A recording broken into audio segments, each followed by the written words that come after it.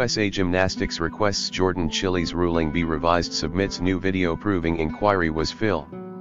Jordan Chiles' Olympic bronze medal saga continued on Sunday with USA Gymnastics officially appealing the ruling.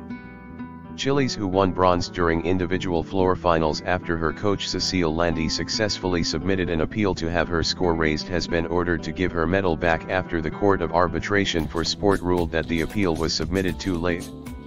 In a statement released on Sunday, USA Gymnastics said that it has formally submitted a letter to CAR requesting that the ruling be revised.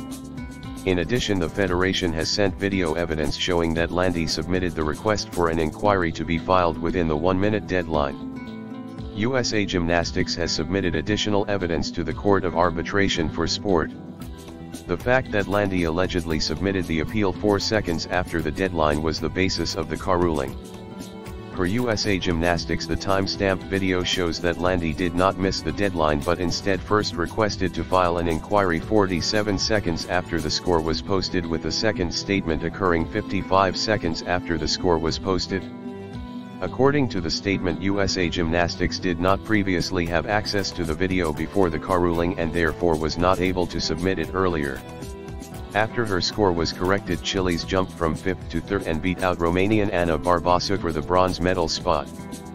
Barbasă, who had already begun to celebrate, was devastated by the change. Within the next days, the Romanian Gymnastics Federation then filed an appeal that led to the CAR ruling.